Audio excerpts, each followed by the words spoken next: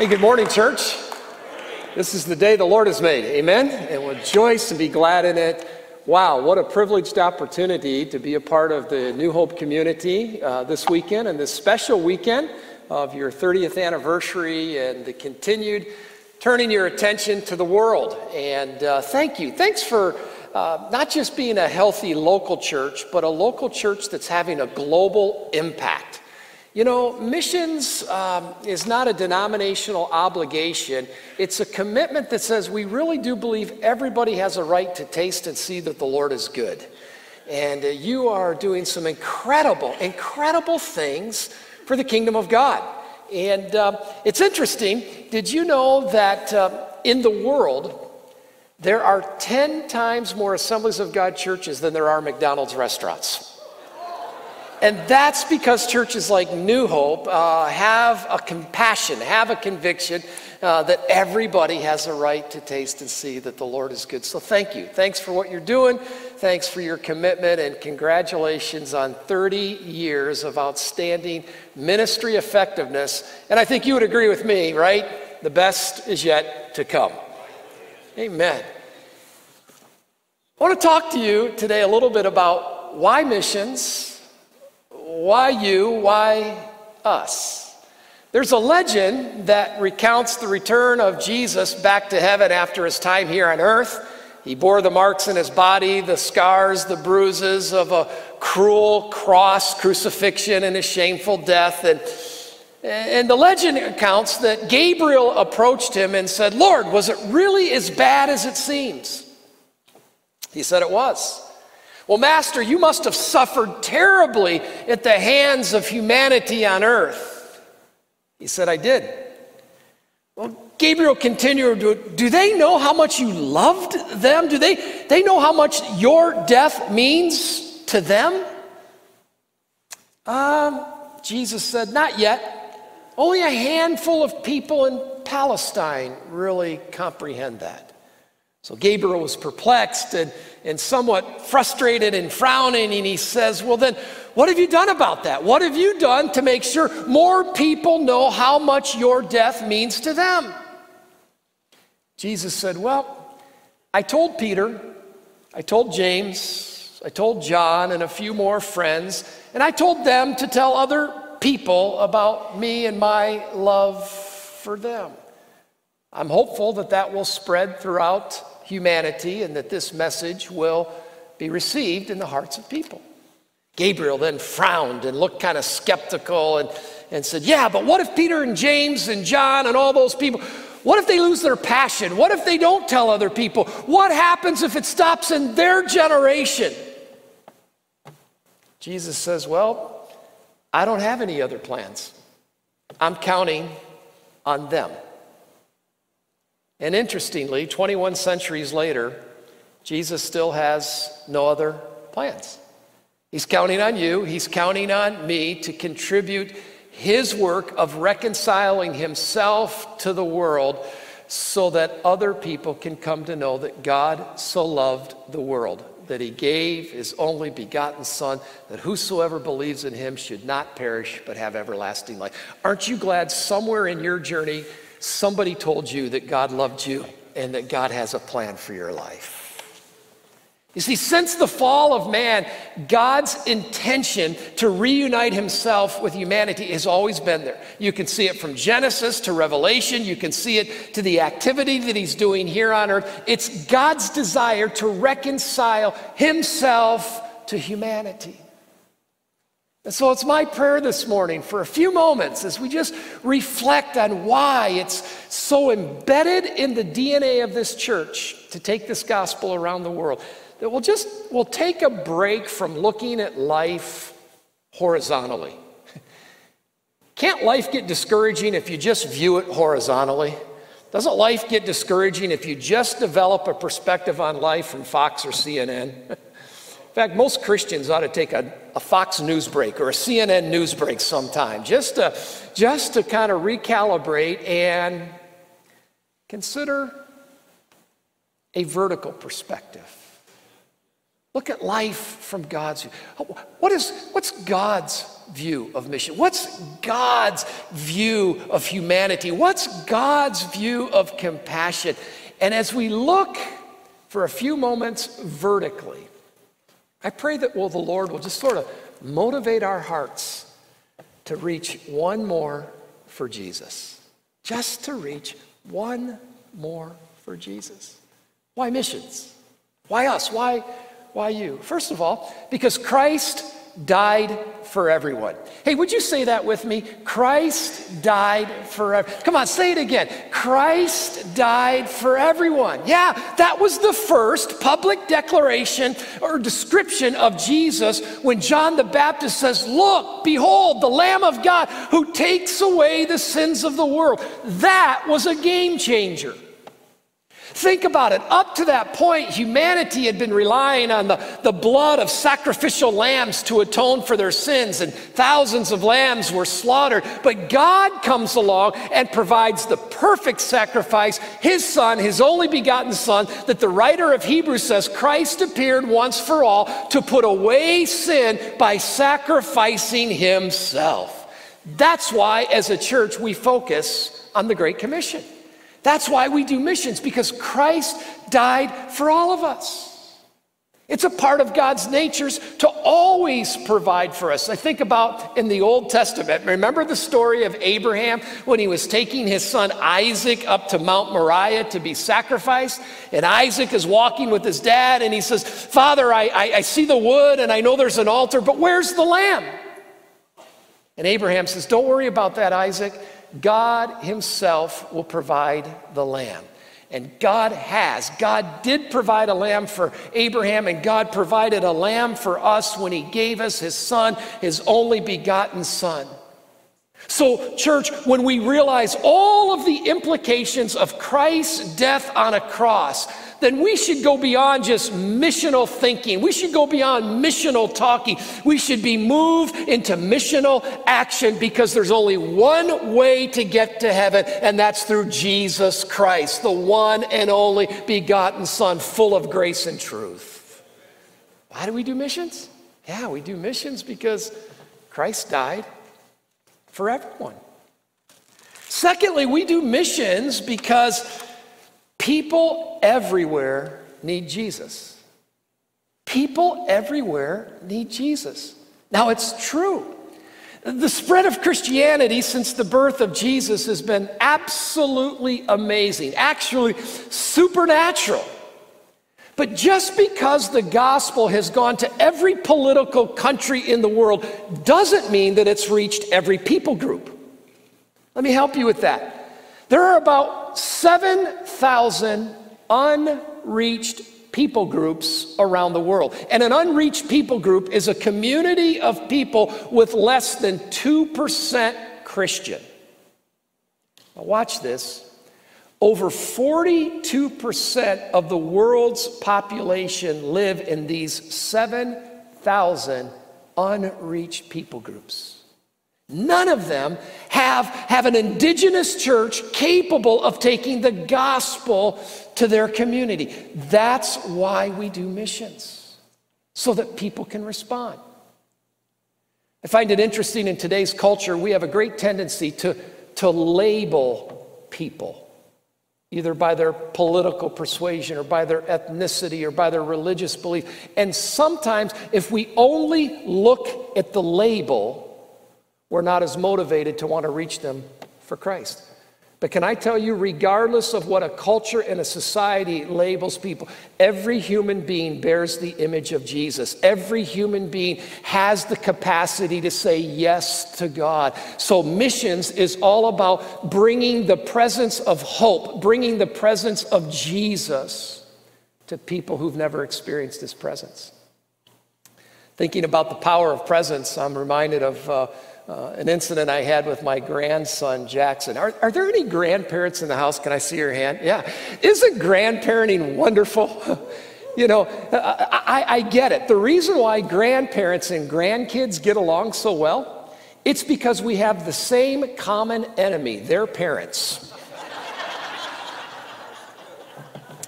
So we have 7, and the oldest is 7, the youngest is 1, and Jackson is the oldest grandson. And about 2 years ago, I decided it's time for Jackson to have his first overnighter at Papa's house. Now, his mom, my firstborn, it took a lot for us to try to convince her that it was okay for Jackson to have an overnighter at Papa's house. He worked on her, I worked on her. We finally got her to consent, and so I'll never forget. I went over to pick him up, and Jackson was standing there in the doorway. He had a Spider-Man backpack just jammed full of everything, and I was there, and I said, Jackson, he says, Papa, I said, you ready to come over? Yeah, I am, and he bolted out. We turned and started walking to my car, and all of a sudden, Ashley, his mom, my firstborn, said, Dad? And I said, yeah. And I turned around, and she handed me a 3x5 card that had a set of 6 very specific instructions on it. I started reading these instructions. I got to instruction number 3, Dad, comma, after 6 p.m., please make sure you put 2 parts water, 1 part apple juice in his sippy cup. I'm thinking, first of all, we don't do mixed drinks at Papa's house. We're 100% Dr. Pepper at Papa's house. 2 parts water, 1 part apple. Yeah, right. I got in the car. I ripped that sucker up. I said, come on, Jackson, we're going to have a great time. And we did. We watched some Paw Patrol cartoons. We played games. It came time for him to get his bath and jammies on. And about that time, a southwest Missouri storm whipped up. I mean, it was a doozy, loud thunder, crackling lightning, and I could tell Jackson was feeling a little anxious. So I said, little buddy, do you want to sleep in Papa's room? Yeah, I do. So I threw some blankets down and some pillows, and I just made this little sleeping area down from by my bed. So he laid down there, and boom, a crack of thunder would hit. He'd jump up. I'd say, buddy, you're okay. That thunder on the outside can't hurt you on the inside. And he lay down, another flash of lightning, he'd jump up. This happened 3 or 4 times.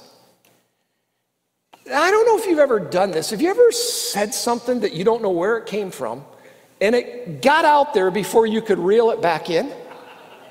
Because what I said to Jackson after about the 4th time, Papa, it makes no meteorological sense, it makes no theological sense, but it just came out. He jumped up and he was there, and I said, Jackson, you don't have to be afraid of thunder. Thunder is nothing more than just God moving his furniture up in heaven. Don't judge me. You would have put Robitussin in his sippy cup, woman. Don't judge me. He said, oh, okay. He laid down. Crack of thunder hit. He didn't jump up. I'm like, cool. I'll let his kids pastor work on his theology. I just want him to fall asleep. And flash of lightning, nothing happened. I'm like, this is great. This is great. So I rolled over, and I was just about to doze off, and a loud, reverberating thunder happened, and I'm laying this way, and come on, grandparents, you know we've got it. We've got this extra sense within us, and I could just feel a set of eyes looking at me. I could just feel it. Sure enough, when I rolled over, he wasn't standing all the way up. He was just peering above the mattress, so the bed, just peering above the mattress. His eyes were wide. And before I could say anything to him, Jackson said, Papa, you think that I could lay with you till God quits moving his furniture? I said, you bet, little buddy. So I picked him up and I plopped him down. And church, within 30 seconds, he was out. He was out. I couldn't convince him that the storm on the outside wouldn't hurt him. But as long as he was in close proximity to Papa, he felt secure enough to rest enough to fall asleep. I think some people who are trapped by the label that they wear, either their sexual identity, their ethnicity, their political identity, don't realize that Jesus really is as close as the mention of his name, and they don't have to be defined by the label they wear. They can be defined by becoming a child of God. So we do missions because people everywhere need to experience the presence of Jesus to be able to accept Jesus. We do missions because we do believe eternity is real, and it's going to begin someday real soon. Eternity is real, and it's going to begin someday real soon. See, we believe in the reality of heaven, and we believe in the reality of hell. Now, I get it.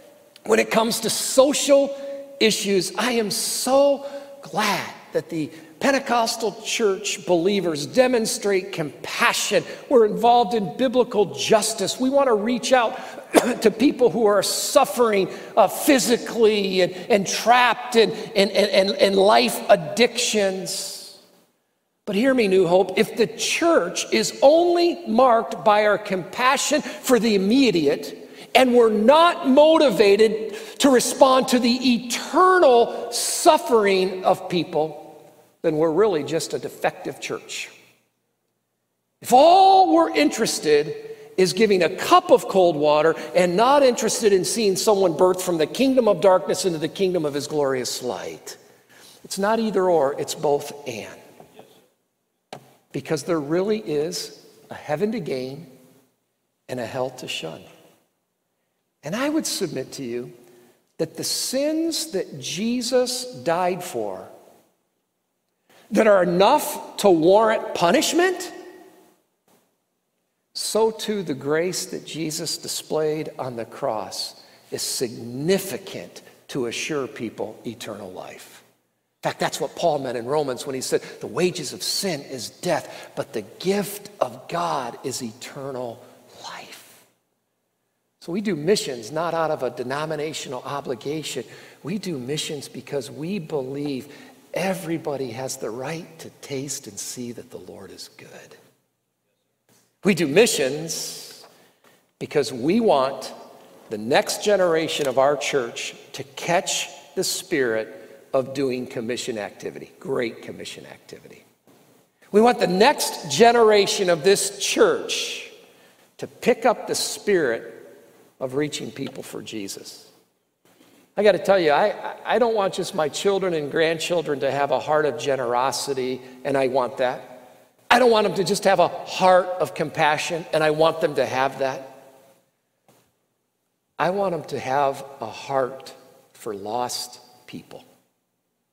I want them to have a heart for people that don't know the Lord. I want them to have a heart for people who are wandering or trapped in their sins and they don't even realize they are. You know, New Hope, if we're not intentional in equipping the next generation to be Great Commission Christians, then what can happen? Just a maintenance mindset can set in. And when maintenance mindset sets in a church, that's a death nail. You say, Doug Clay, what's a maintenance mindset? Well, when the upkeep of programs distracts you from kingdom advancement, that's a maintenance mindset. When worship becomes nothing more than just a weekly buzz rather than being catalyst for going out and advancing the kingdom of God. When pastoring becomes more like a religious service rather than mobilizing and equipping people to use their gifts to advance the kingdom of God. When discipleship becomes nothing more than just a sanctified version of self-help stuff rather than recruiting and training people for a life of service. So thank you, New Hope, for not becoming a maintenance-minded church when it comes to kingdom advancement. You know, I'm grateful that you're not letting the fear and the intimidation of what we've been going through the last few months to keep you from being the church. I've been grateful. Just because services have canceled doesn't mean the church has been canceled. And so thank you. Thank you for learning how to pivot. Thank you for getting it.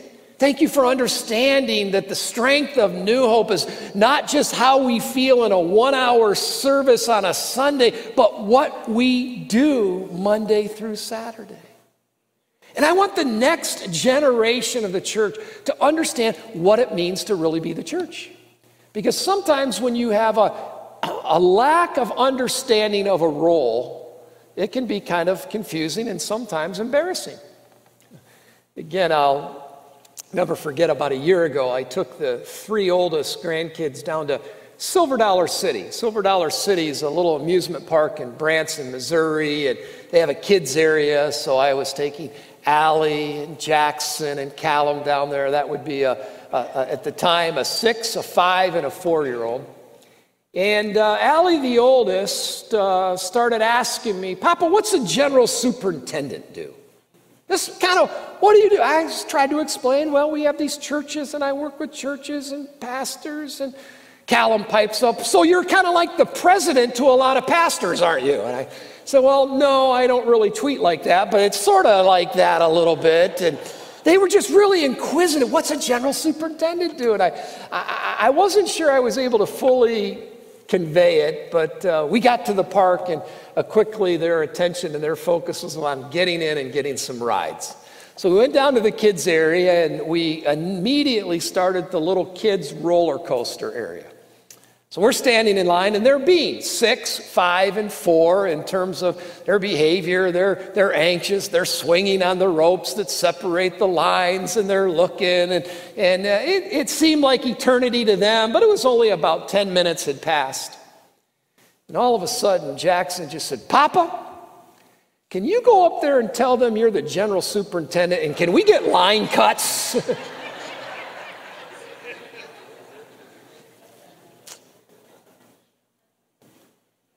I desperately want in our church to make sure the next generation understands why we're so committed to Great Commission activity.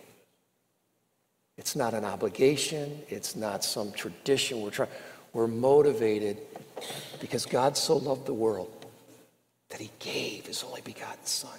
And God has no other plan of taking this gospel around the world but through us. That's why we do missions. Fifthly,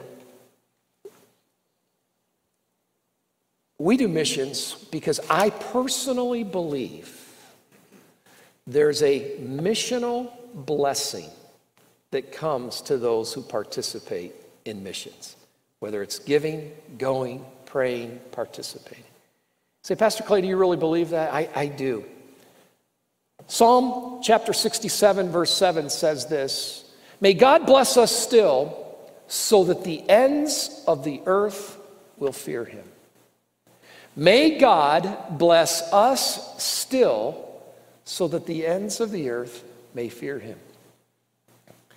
Some of you know my story. I'm a 3rd-generation Pentecostal preacher's kid.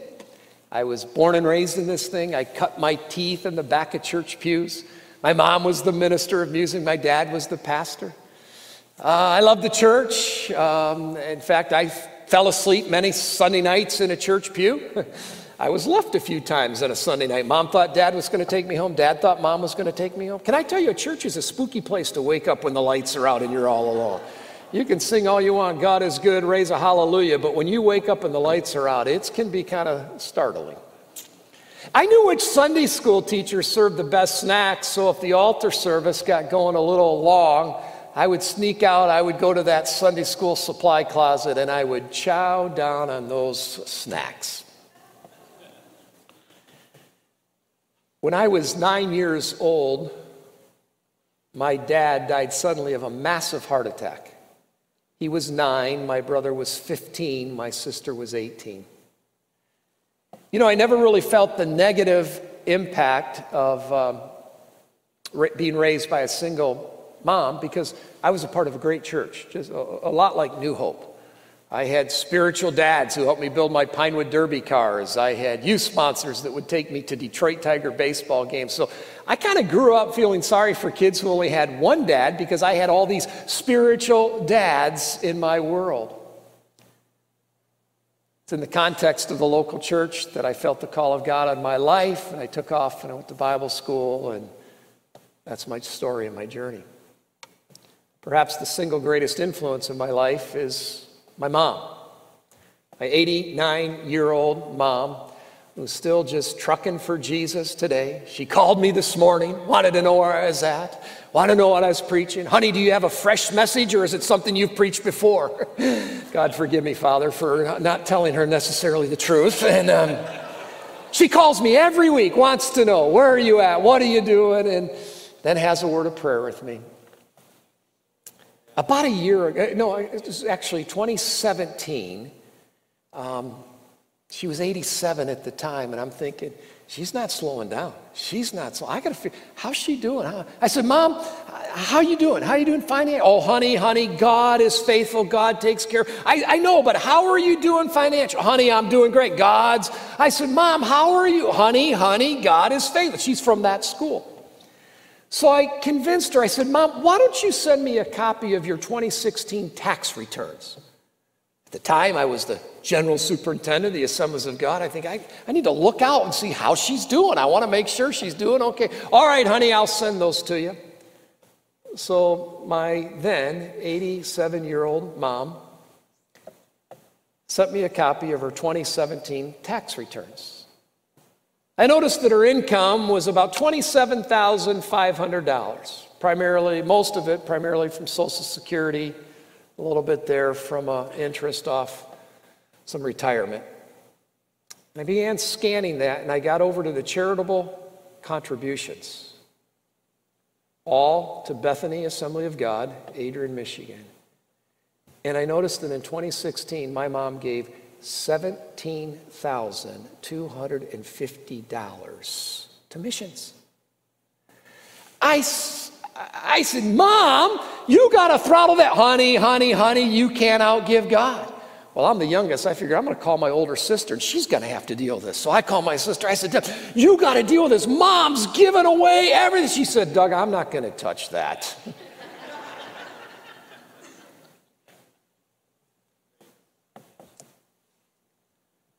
I thought about it this morning after our phone conversation. I said, Mom, what's your day hold for you? Well, I'm going to first service. I got to play the piano and the kids here. Second service, I'm going to be meeting with the prime timers. Then this afternoon, I've got to go to this nursing home and ministry. And I'm thinking, here's an 89-year-old widow. I've never went without. Our families never went without. She has a commitment to Great Commission causes. And she's right. Honey, God is faithful. And to be honest with you, I think I'm the benefactor of my mom's sacrifice. You see, oftentimes when you sacrifice, that frees you up from being trapped by some things that can cause you spiritual injury. You let go of some things in the name of sacrifice, in the name of giving. And so she was free from trying to keep up with the Joneses. She was free from material. She was free.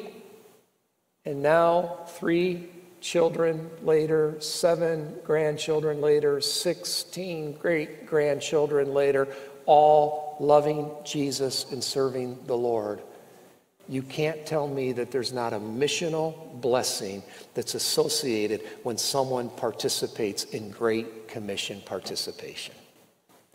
So I'm the product of Psalm 67:7. May God bless us still so that the ends of the earth will fear him.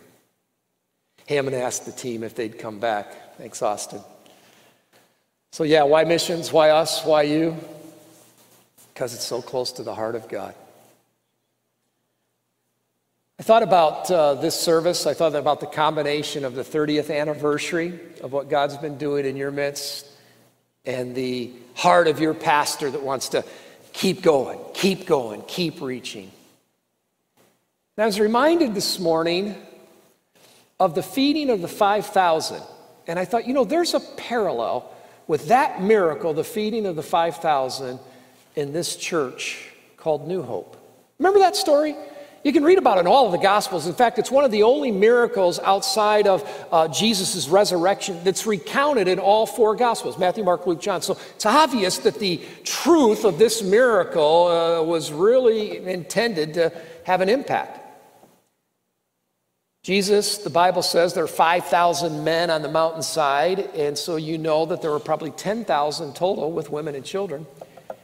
And Jesus recesses. It's noon, and he says, all right, what do we have to feed them? There have been no preparations. Simon, Peter's brother, said, well, hey, here's a little lad. He's got 5 loaves, 2 fish, but Peter says, I don't know how far that'll go among so many. And so Jesus says, well, bring it here, and he starts blessing it. He puts it in their baskets. And you know the story. A miracle takes place. I think about that miracle, and there's a couple of impressions that it leaves with me. First of all, the disciples could have been incredibly intimidated by the size of the task. Twice in John's gospel, the crowd was described as great.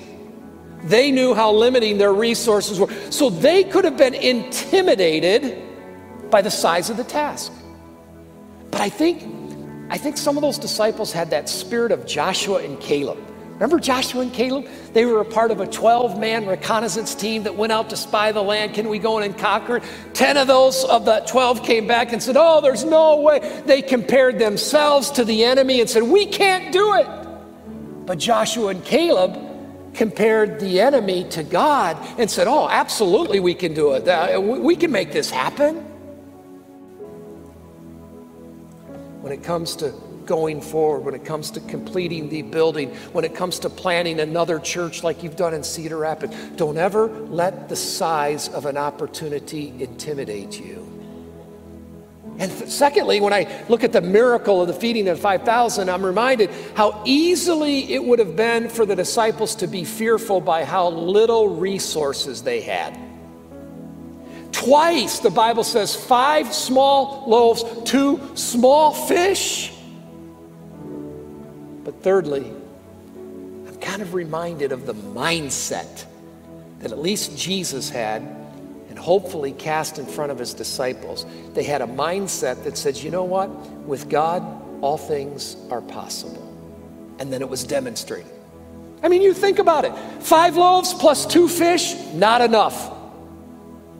But 5 loaves plus 2 fish plus 1 Jesus, that's more than enough. That's more than enough. This church has been a recipient of a more than enough God for 30 years.